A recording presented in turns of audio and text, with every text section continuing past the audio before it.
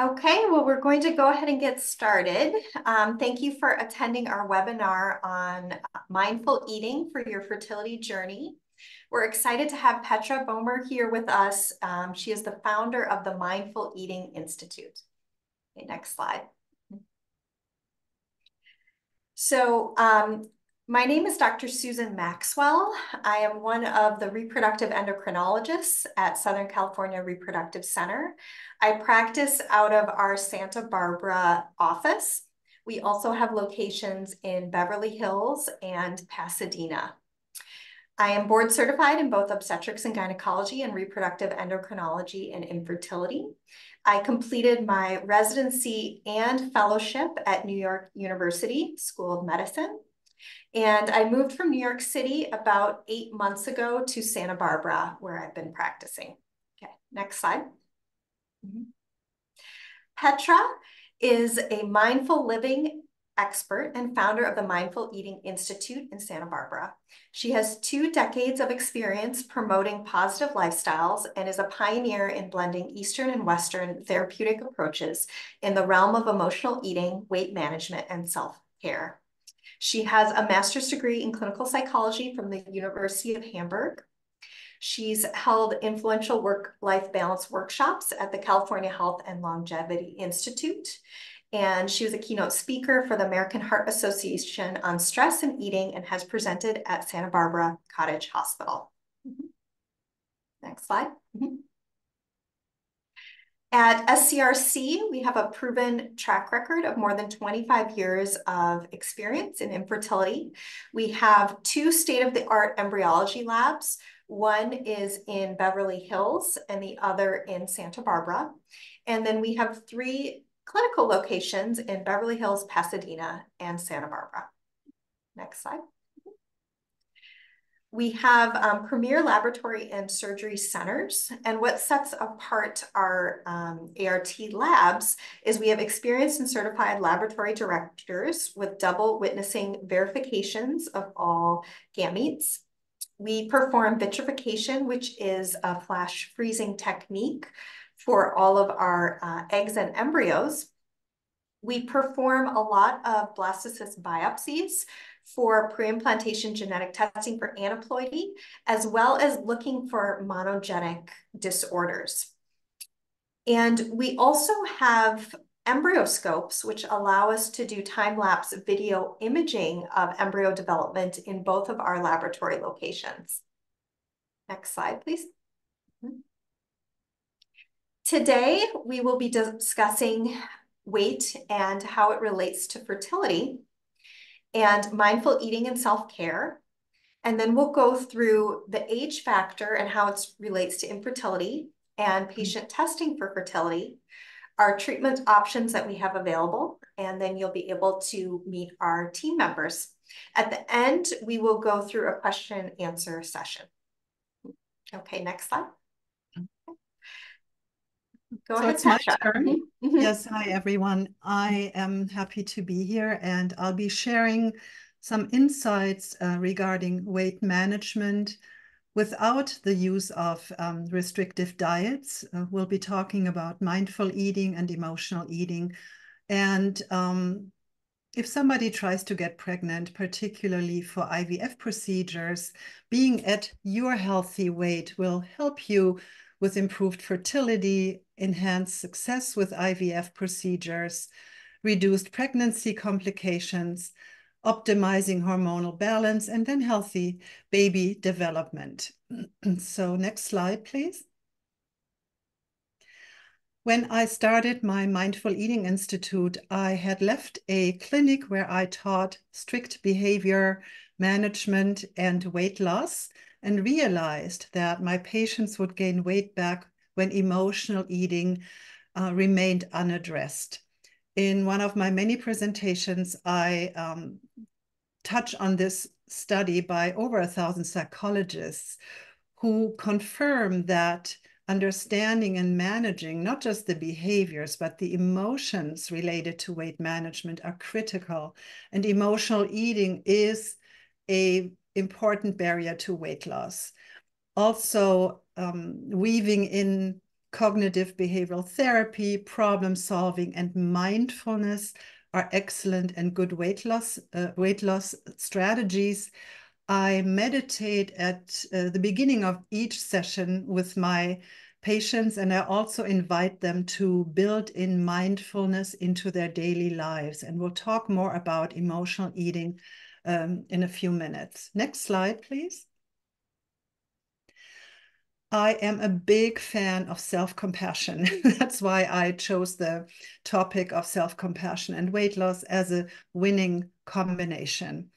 When we're hard on ourselves and feel we need more restriction and wanting to force outcomes, it is counterproductive. There's a lot of research that confirms that when we are kind and have empathy and compassion for ourselves, weight management will be easier and has more long-term success. Enhancing mindful and intuitive eating increases healthy behavior, and that makes a lot of sense. It's the opposite of being on a restrictive diet. Next slide. What is mindful eating? I always say it's just the umbrella thought is mindful living. Mindful eating is one part of our lives. What I mean by mindful eating is unplugging from electronics, not eating at your desk in front of your computer, not watching TV while you're eating. Mindfulness is being present and aware and intentional, and that can radiate out into other areas of our lives. Practice mindful eating by carving out time for yourself and your family, and be mindful and present with the food that's right in front of you. And some tips on how to do this and practice in your daily life. Ask family members to put their phones in a basket and say, we're going to focus on our meal. Let's tell some stories. You can also invite friends over and say, let's have a mindful meal, which is very different of maybe eating at a loud restaurant or rushing to get to the show on television. So mindfulness is bringing the energy down, slowing down in general, and being aware and intentional. Next slide.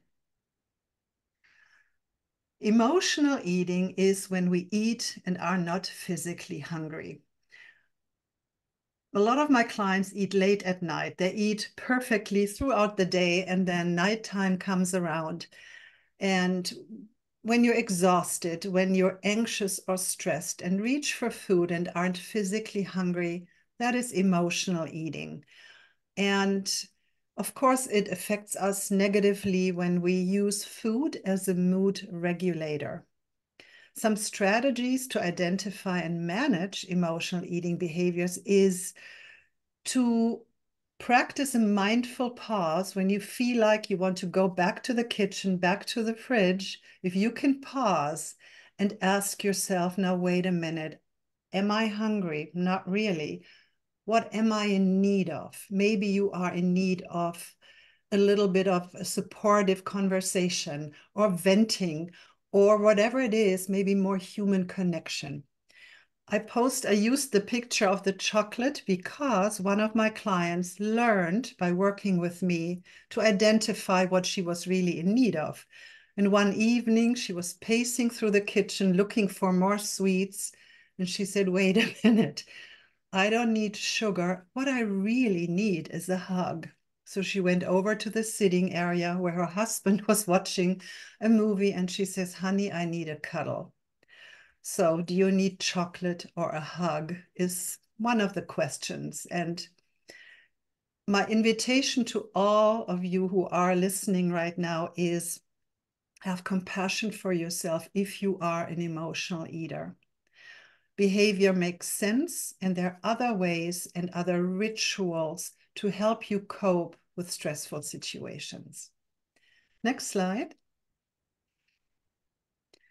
Emotional self-care is key, and I teach all my clients honoring their true needs and not putting the needs of others first. Basically, putting yourself first in line to take care of yourself rather than being there for everyone else. What are some things you can do throughout the day? Well, you can allow yourself to get away from whatever you were doing and go for a short walk. If you're in a family with kids, you could say, Mommy needs 10 minutes, and go into the bath and just lock the door and take some time for yourself. Practicing emotional self-care also means saying no to obligations. When you feel you're maxing out, it's really okay and highly recommended to not go. So saying no to obligations, setting healthy boundaries. Emotional self-care means saying yes to yourself, which means being open and curious as to your emotional state throughout the day and being kind and catering to your needs as if you were soothing a small child. Next slide. 2 case studies. One, it was a night nurse who came to me and wanted to lose weight. She, of course, after a night shift of taking care of patients throughout the night, she would come home in the morning physically exhausted, mentally drained, emotionally fatigued.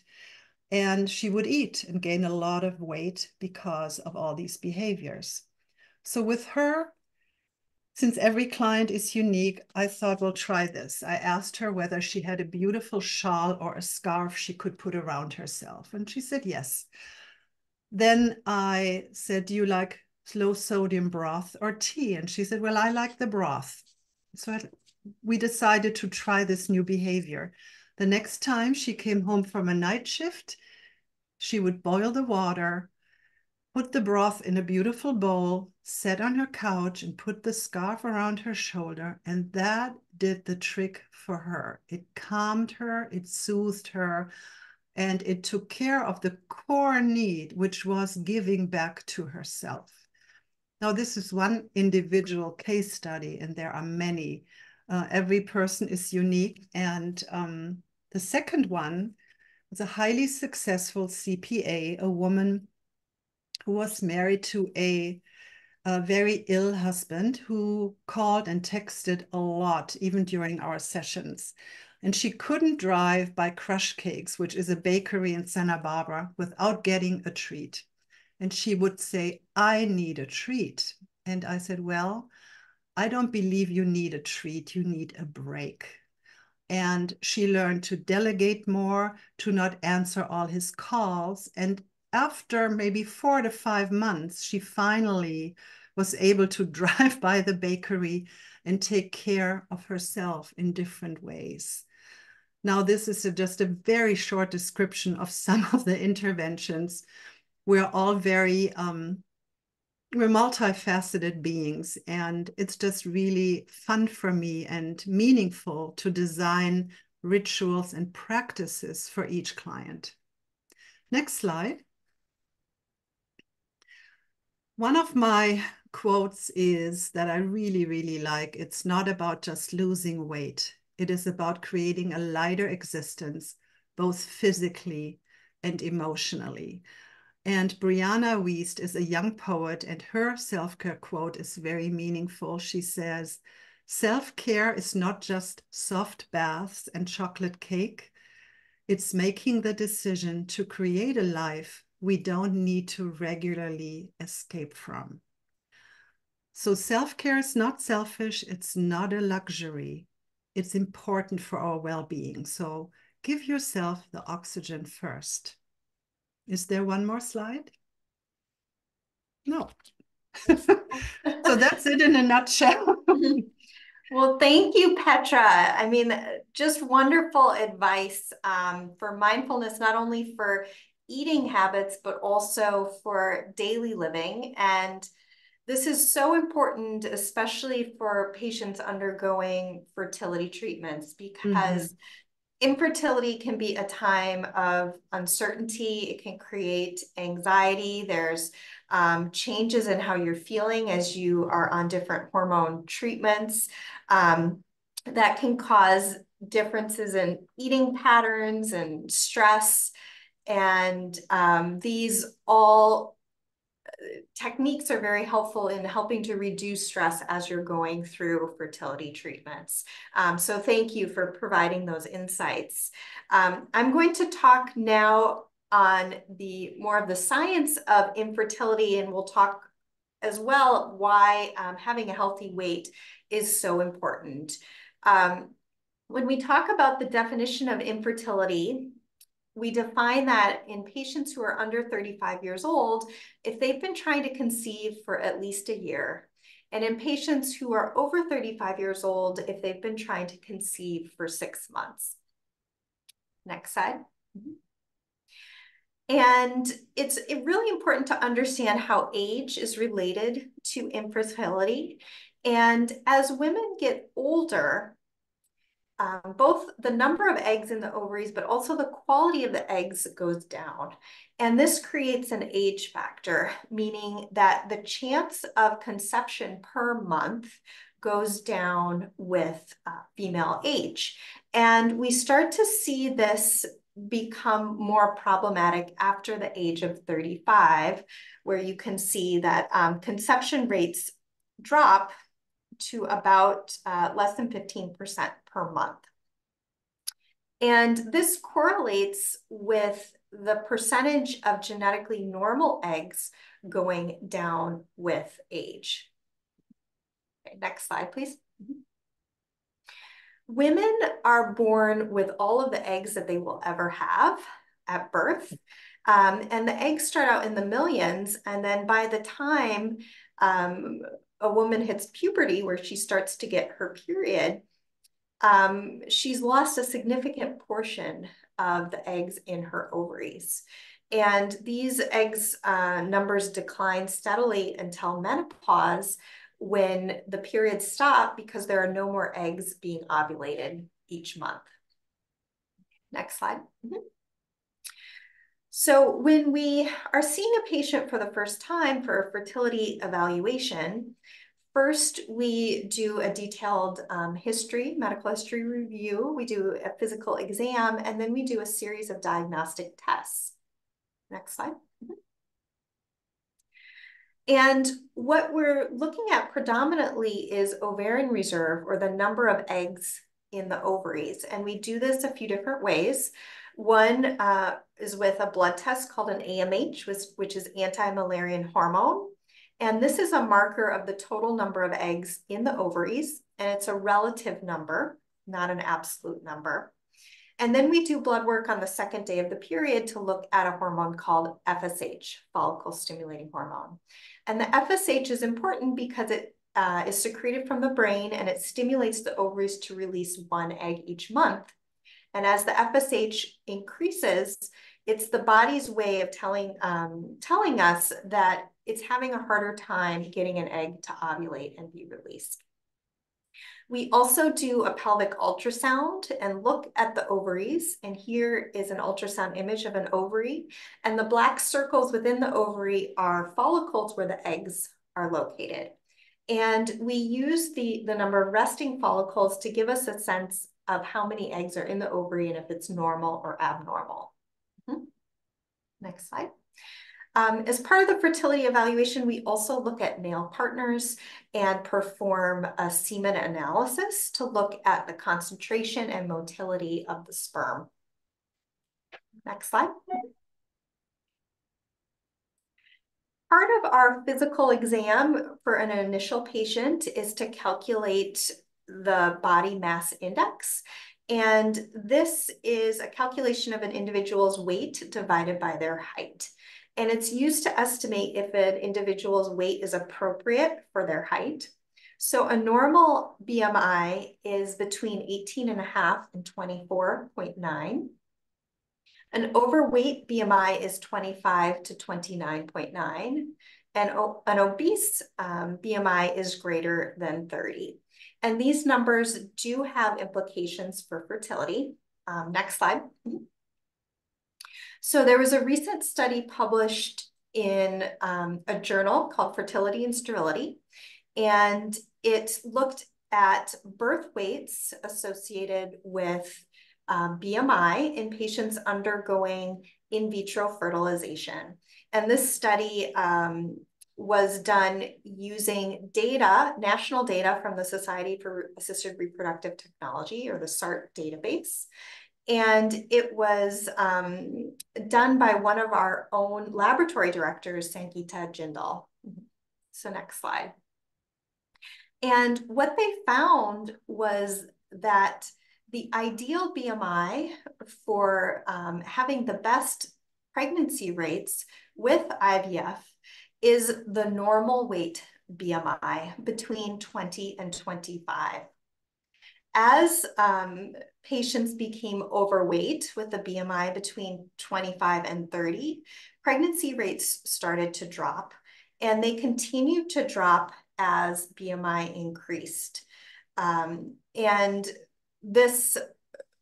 there has been data for a long time showing that obesity is related to an increased risk of miscarriage.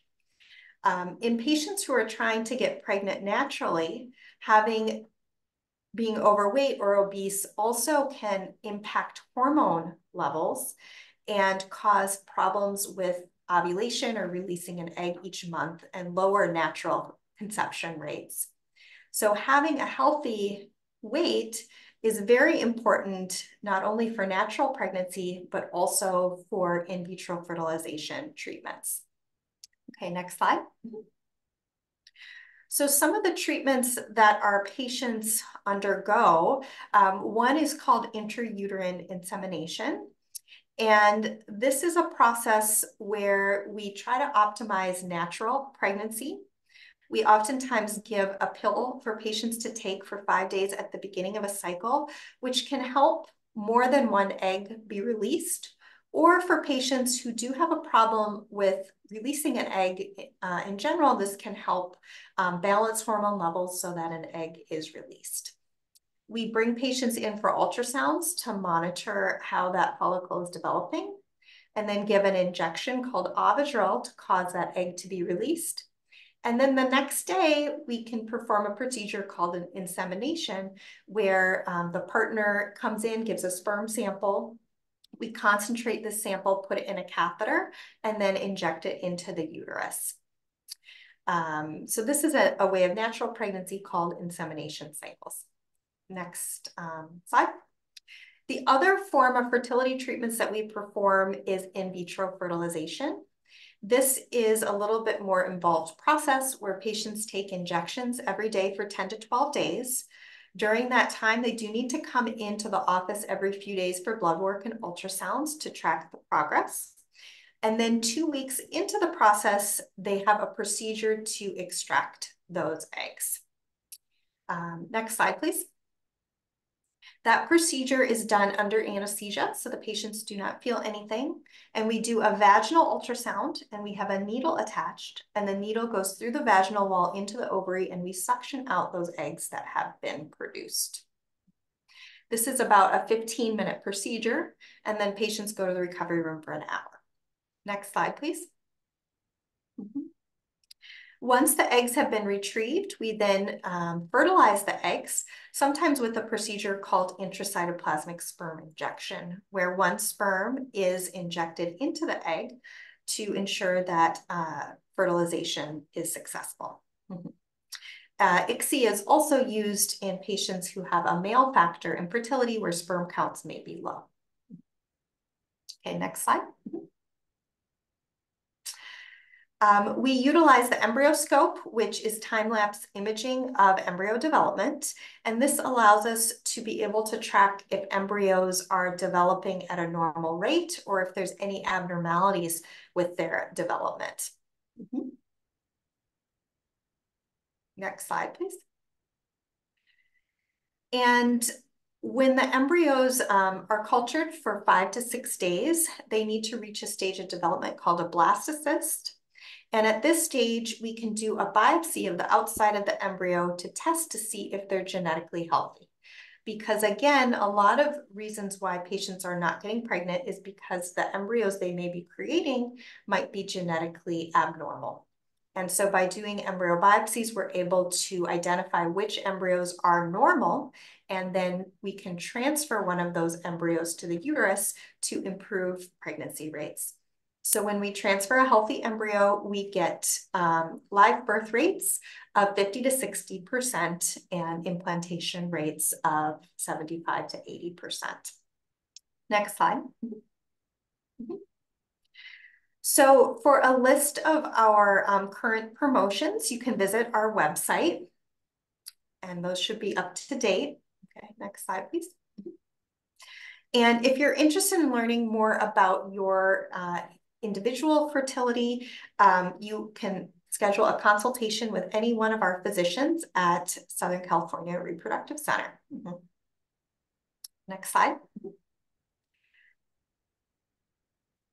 And if you're interested in learning about your mindful eating habits or wanting any tips with mindful eating, you can schedule with Petra. Yeah. I offer an initial consultation, a complimentary consultation to assess whether the patient and I are a good match, and they can schedule through my website as well. Thank you. Right. So now we'll take questions for either myself or Petra, and you can put them in the chat.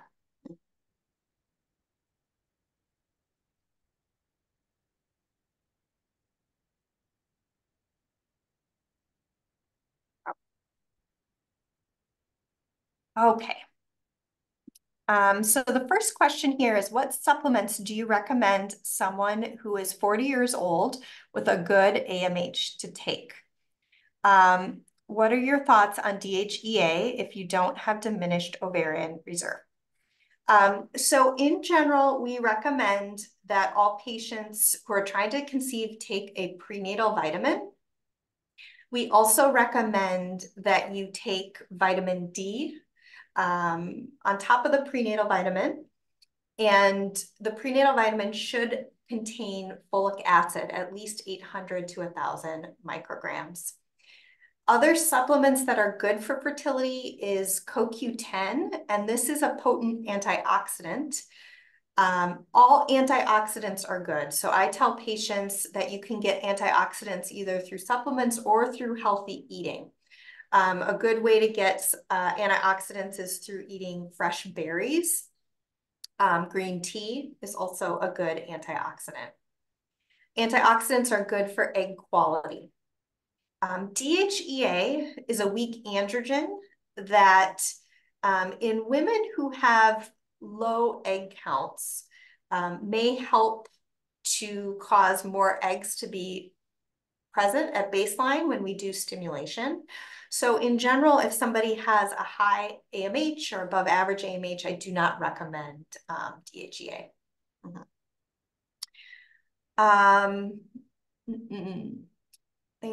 The next question is, can you speak to ketosis and fertility? I don't know any specific data on being in ketosis and fertility. There is some data that diets that are higher in protein may have some fertility benefits. I think that in general, I don't recommend extremes in terms of diet when you are trying to get pregnant. So I wouldn't necessarily recommend being in full ketosis when you're going through fertility treatments. But cutting out processed sugars, processed foods is a good way to have a healthy diet for fertility.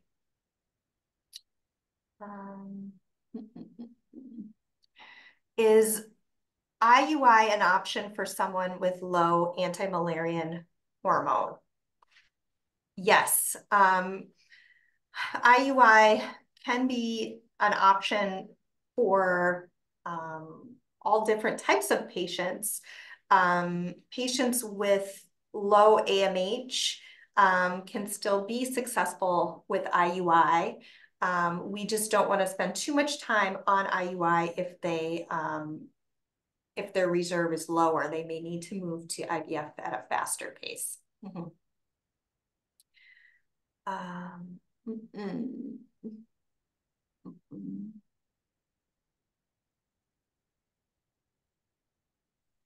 So how soon prior to egg retrieval should I start taking prenatal vitamins? Prenatal vitamins should be started as soon as you're thinking about getting pregnant.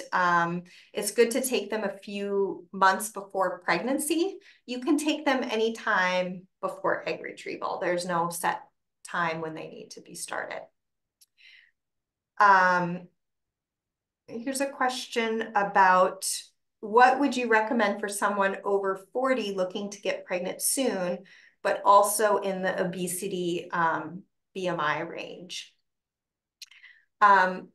So for my patients who I see like this, I usually do some fertility testing up front to see how much time we have to work with weight loss.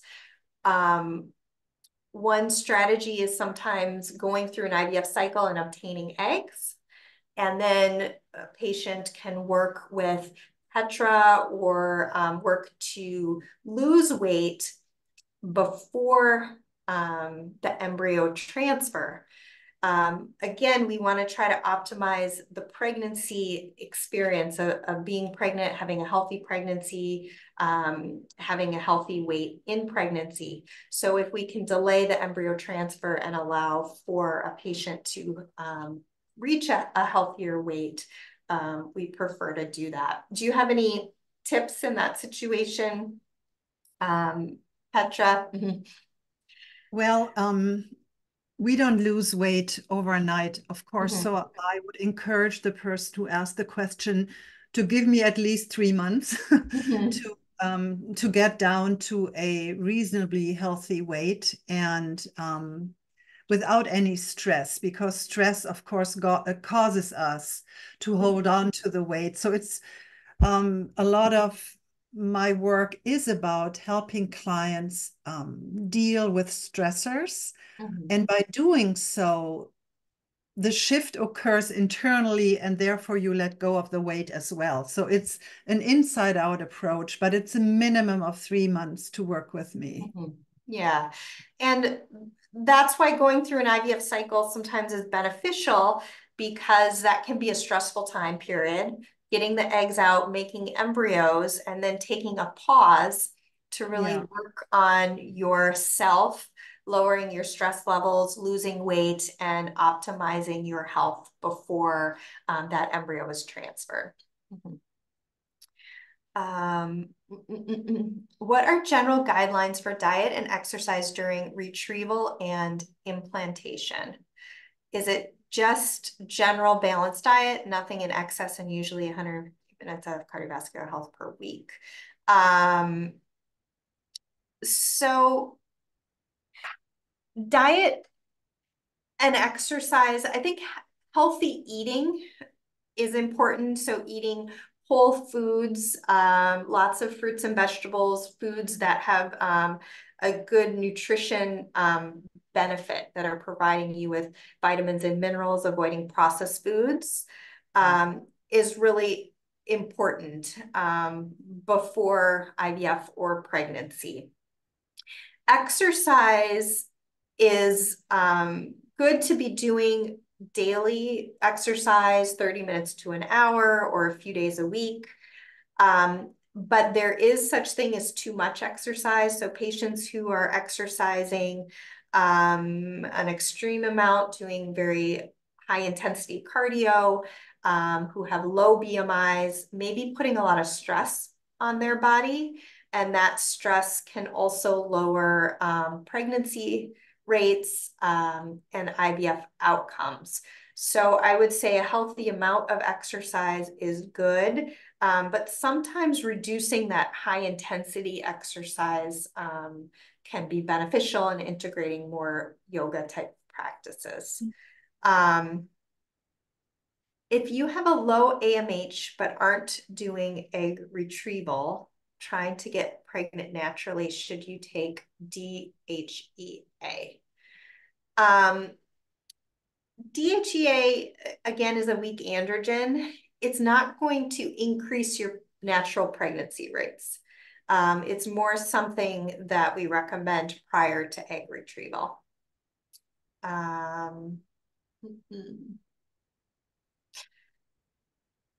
There's a question about acupuncture for fertility. Acupuncture is something that we encourage our patients to look into. It can be a way of taking care of oneself, lowering stress levels. It can, improve blood flow during fertility treatments. So generally, acupuncture is not harmful in any way during fertility treatments.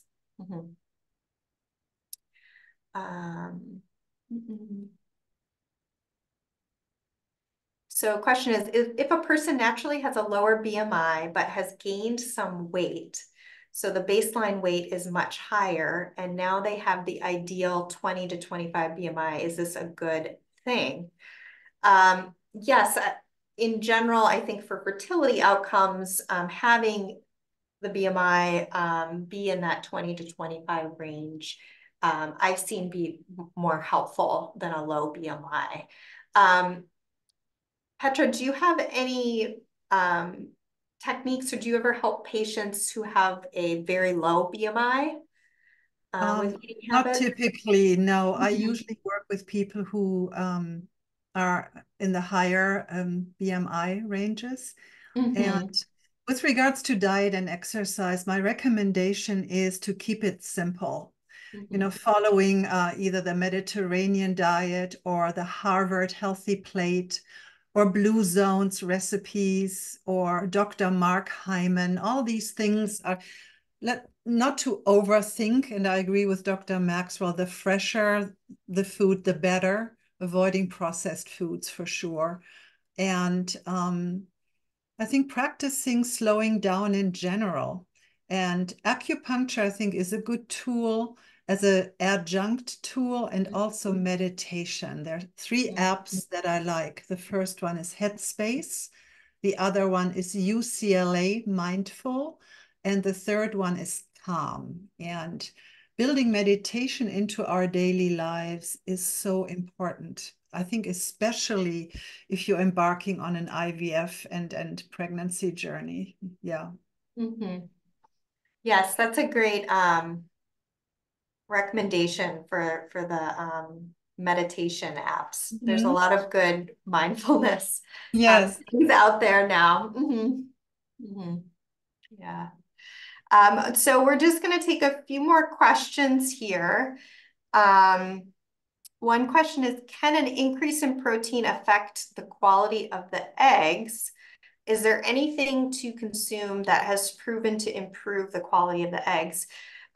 So again, egg quality is usually linked the most to patient age. And because women are born with all of the eggs they'll ever have, there's not a lot we can do about egg quality. But again, the things that we do know is the antioxidants are helpful. And eating healthy proteins are good. Lean proteins. I would say fish and chicken are better. But again, everything in moderation. PCOS, a question about PCOS, polycystic ovarian syndrome. This is something that we work up, we look into and see if patients have this at their initial consult. And we do this through a series of blood tests as well as looking at the follicles on the ultrasound. So we would be able to identify if a patient had PCOS.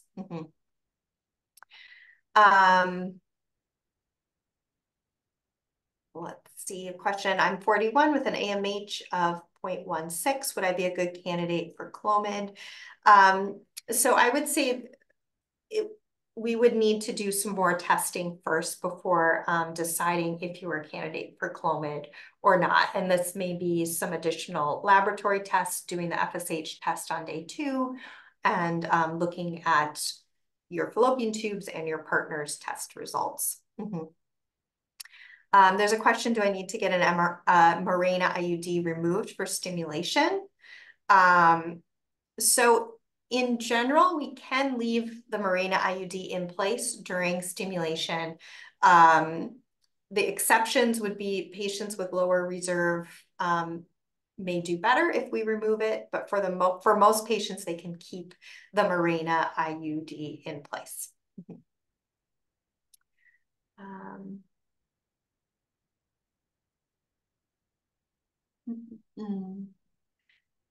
And here, last question, do you have any additional recommendations for diet supplements or preparing your body for pregnancy? Especially someone who's high risk. This patient has lupus. Do you have any final thoughts, Petra, or recommendations for the group? I would always go and research which labs have the highest ratings, let's say on Amazon, by choosing, I'm not a dietitian, see, I come at it from the psychological angle, but my supplements, when I go and buy them, I always want to make sure it's not Costco. So invest in really good supplements is a recommendation. And food is medicine. Let's not forget that what we put into our mouths makes such a difference, the gut-brain connection, all of it. So if there is a fresh market or a farmer's market nearby, go and just load up and make it colorful like the rainbow, and lots of leafy greens, fruits and vegetables. And yeah, that's my recommendation. Not overthink it. Yes. I think that's a good point.